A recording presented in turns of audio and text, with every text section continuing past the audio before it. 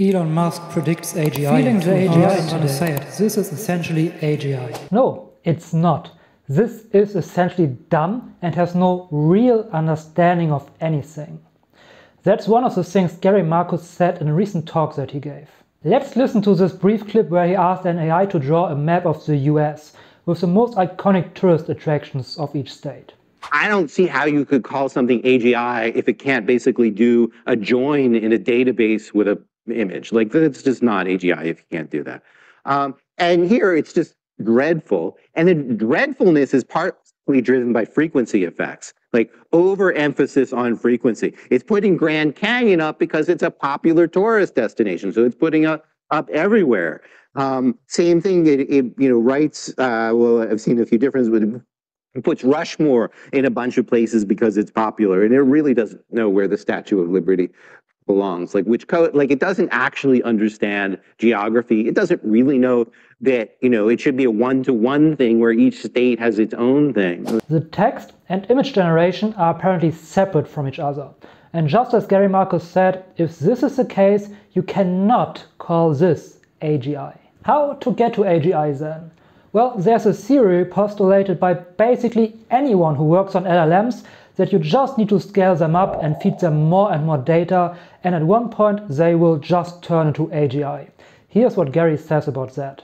I just wrote this on Twitter out of absolute exasperation. In my entire career, I've never seen an experiment fail so many times at such great cost as the experiment on the scaling hypothesis that you could create AGI simply by adding more data and compute. It doesn't work. Can we try something different already? There was already this trendy thing called scale is all you need. You could even get it on a t-shirt saying AGI is coming, interpolating it from some lines, and I guess a little bit after the conference, I wrote something saying, look, these things are not actually physical laws like laws of the universe. They're just generalizations we've seen for a while. They don't necessarily hold. And so even at that conference 3 years ago, I showed the t-shirt and I said, come on, don't believe this for a minute.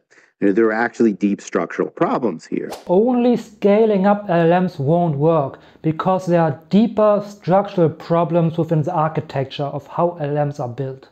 And Gary gave the talk he has given a few weeks ago, 3 years ago already. And since then, during a time where billions and billions have been put into the development of AGI and AI systems, nothing really has changed fundamentally. At least not when it comes to the development and progress toward AGI. Listen to Gary here. Large language models have become ubiquitous. They found a home in coding and brainstorming, not to mention writing student papers, which is, again, not a total plus, but if you're a high school student, you might love it. And they became wildly known throughout the world, and people have made zillions of them. Every dot up here is like a $100 million experiment. It's kind of science, right? Everybody is testing, whether they admit to you or not, the hypothesis that scaling is all you need to get to AGI. So every one of those dots is an experiment. There's like billions of dollars of research are graphed on here. And there's $50 billion of chips purchased in the last 12 months or something like that. It's a very expensive experiment to look at the scaling is all you need. So have they solved any of the problems that I was ranting about the last time I spoke before you 3 years ago? Well, you can guess where this is going. In many ways, we're in the same damn place, but with much better graphics. I find it wild how many people still stand behind the scaling up theory and how many more billions are being put into it. In this next clip, Gary shows a graph of the development of AI models over the past years. And it obviously shows that development has slowed down significantly. Let's look at it. But there was a lot of progress in the period leading up to GPT-4. But is it continuing? So this is where the curve should go. There's a little glitch with that we can talk about. But this is where the curve, roughly speaking, should go. But in reality, scaling has slowed. So here's the full curve of all the data. If you're a scientist, if you know Bayes' theorem, if you know how to aggregate data in whatever statistical technique you want, you can look at this. Each data point is a test of the hypothesis. Let's say that scaling would continue at the pace that it did from Palm Chinchilla to GPT-4. And it is obvious, you don't even need to run a statistic, but you could if you like. It is obvious that scaling has slowed, that we are not, in fact, still on that exponential regime. So yes, there are obvious diminishing returns in the development and scaling of LLMs, which is one of the biggest points that Gary makes. That's because there are certain issues that don't allow LLMs to scale or develop beyond a certain point. For example, hallucination problems. Let's listen to this next clip. I have been arguing that generative AI has been hitting a phase of diminishing returns. There is no cure for these hallucination errors where they just make stuff up. There is no cure for all of the boneheaded errors. And I've argued that more data is probably not going to be enough. We have fundamentally our systems that predict things that are likely relative to how language works, but they're not actually understanding any of the concepts that they're using. Yes, they have an understanding of how language works. That's what they are trained on, language. But they do not understand the different concepts they are talking about. At least not more than language-wise, it makes sense to put the words in that order. But they don't really have an idea of how the world actually works. AI image generators are another good example for that.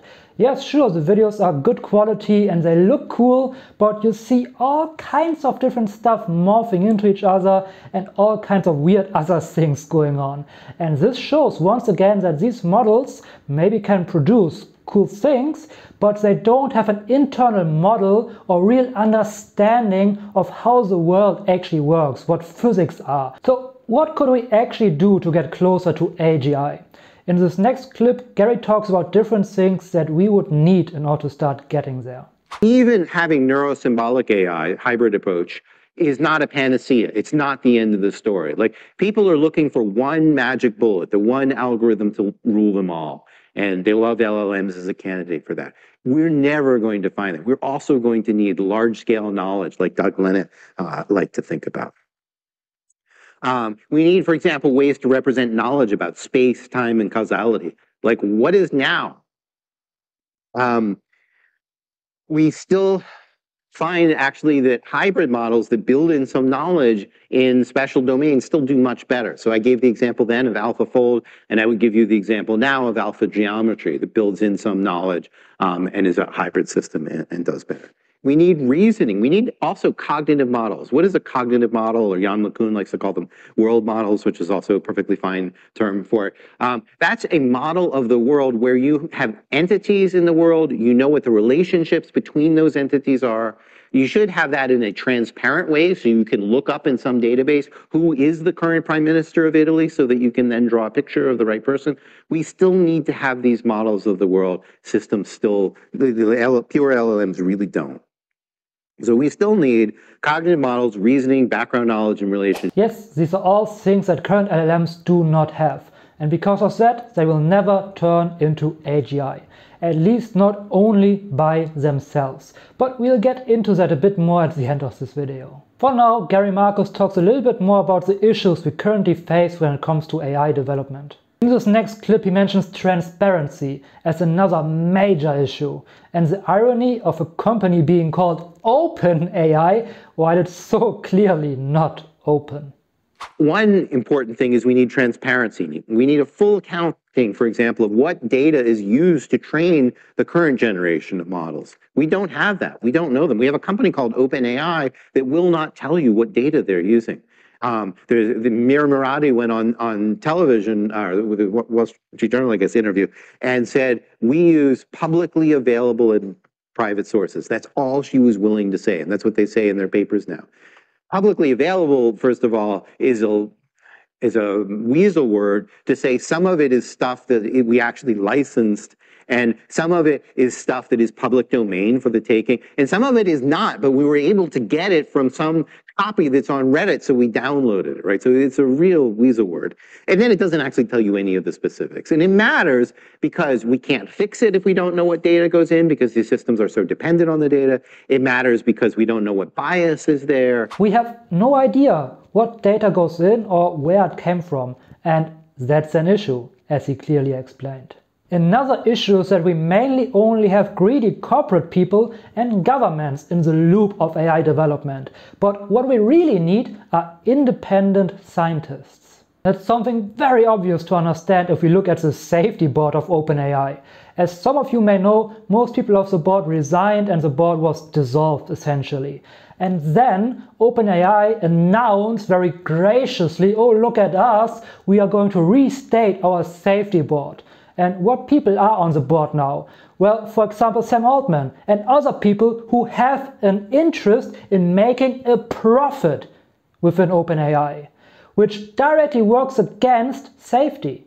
Because safety is something that costs us something and doesn't generate a profit. So there's a huge conflict of interests, and this new safety board is just a joke. You really don't need to be a genius to see that and see where this is going to go.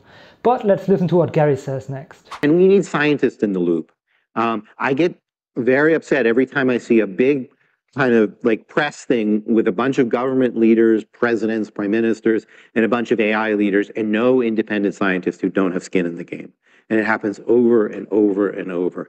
And if that's all we get, then we get what's called regulatory capture. Some of you will know the term, some of you won't. Regulatory capture basically means the big companies write the rules, they keep out the smaller companies, and they don't really care about the public. We are headed directly for that. That is what has happened in the United States, is the companies have basically lobbied their way out of any regulation. And if there is any, then it gets watered down, which is what happened in California yesterday.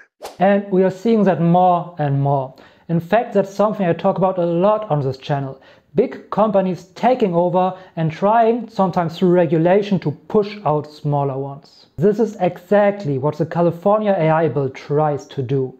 And it won't end well. Looking at all of these issues with scaling, transparency, and the companies not really delivering on the huge promises of AGI they already made, Gary sees another AI winter potentially coming soon. So you do predict a maybe short AI winter coming? Sorry. I think that there's a good chance of that.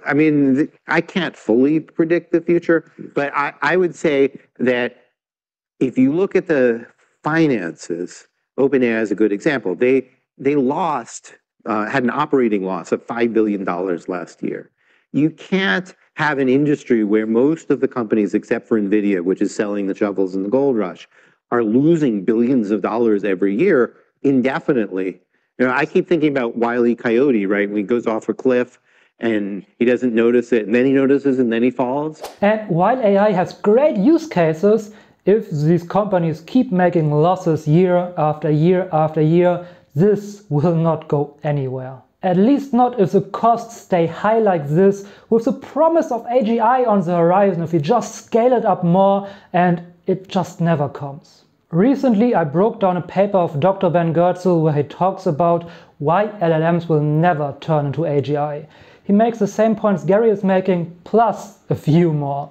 Be sure to check it out in the video right over there.